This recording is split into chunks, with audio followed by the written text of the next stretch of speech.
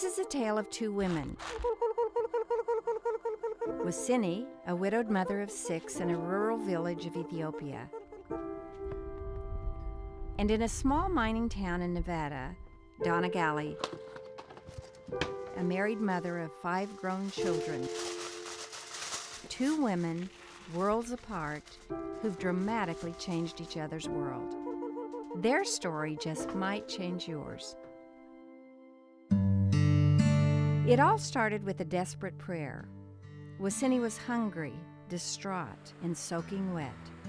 The tiny hut that housed her family was almost worthless when the rains came. Wasini felt unable to provide adequate shelter or food for her children. On her knees in her mud-filled home, she prayed for God to end her life. But God had other plans. At about that time, Donna Galli attended a Women of Faith event, as she did every year. She learned about child sponsorship through World Vision. She heard how her monthly gift could provide a child somewhere in the world with clean water, nutritious food, health care, education, and spiritual nurture. She learned of the tremendous need. And I thought, you know, I can't do a lot, but I can probably do this. At the World Vision table, Donna found the picture of a little girl with eyes that made her own fill with tears. There was just absolutely no hope in this little girl's eyes. Sorry. Well, there was like no hope. The little girl she sponsored that day was Sanait, Wasini's oldest daughter. Donna wrote her a letter and soon got a response. You're blessed with your family. My family was about to be scattered when you started sponsoring us. With the help of translators, the letters flew back and forth. Donna learned more about how difficult things were for Sanait and her family.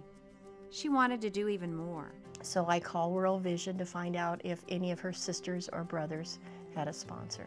Donna and her husband decided to sponsor Sanait's younger sister, and later the baby of the family, a little boy named Tamaru. In addition to writing to the 3 sponsored children and their siblings, Donna began to correspond with Wasini. She mentored her, encouraged her, reminded her she was doing the best she could for her children. We know you're concerned about our life. As you know, life is very difficult. 2 women connected over the miles. For each of them, the letters and pictures were treasured and grew more precious with each passing year. I decided to make an emotional connection. And I thought, okay, you know, I may never see them, but they see the same moon I see. They see the same sun I see. They worship the same Lord that I worship. You know, so we are connected. When one of the children wrote that Wasini planned to sell some of their land to buy food, Donna called World Vision to ask if there were any way she could provide a milk cow to help the family. Then they called me back and said, oh yes, they could really use a cow.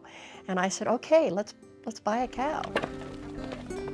Over time, Donna and her husband purchased more animals to help the family. The Gallis even had this safe and sturdy home built for Wasini and her children. No longer would they live in the leaky hut. Donna has done so much for Wasini and her family, yet she feels she's the one who's been blessed. They've enabled me to be a missionary in my own home without ever leaving it. And coming from 2 opposite places, and yet we've touched. When we learned about all the letters, the love and generosity she had shared with this family through the years, we tracked Donna down and found out she was a woman of faith.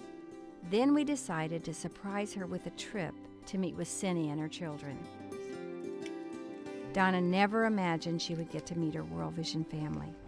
Over the years, just fallen in love with this family. After nearly 8 years of loving a family through letters and prayer, oh, I can't wait to hug them, put my arms around them. Donna and her husband Jeff find themselves in Wasini's world.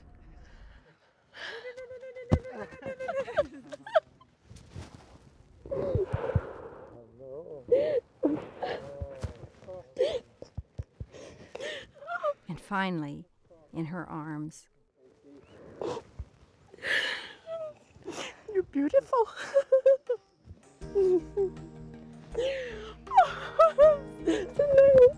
All the pictures sent through the mail come to life.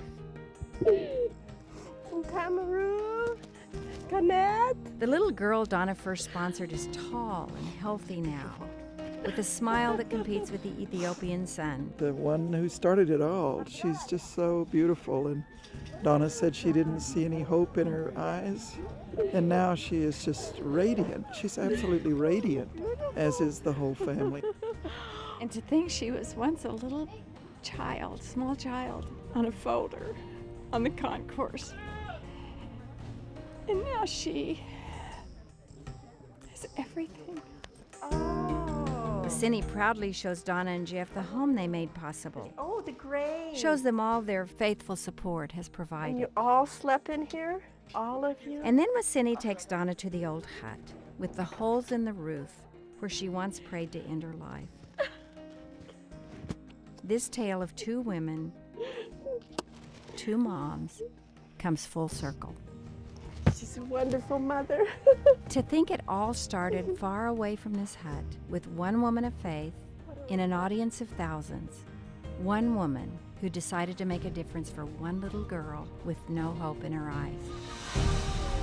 What a difference that decision made for that girl. What a difference for two families who will never be the same. Can you imagine what a difference you could make when you choose to sponsor a child?